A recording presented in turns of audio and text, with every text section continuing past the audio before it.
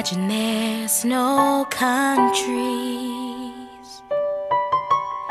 It isn't hard to do. Nothing to kill or die for, and no religion too. Imagine all the people living life in peace. You may say I'm a dreamer, but I'm not the only one. I hope someday you will join us,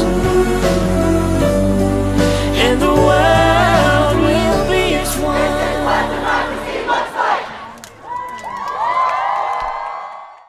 Hey everyone, this past September I got the opportunity to go to a DACA march.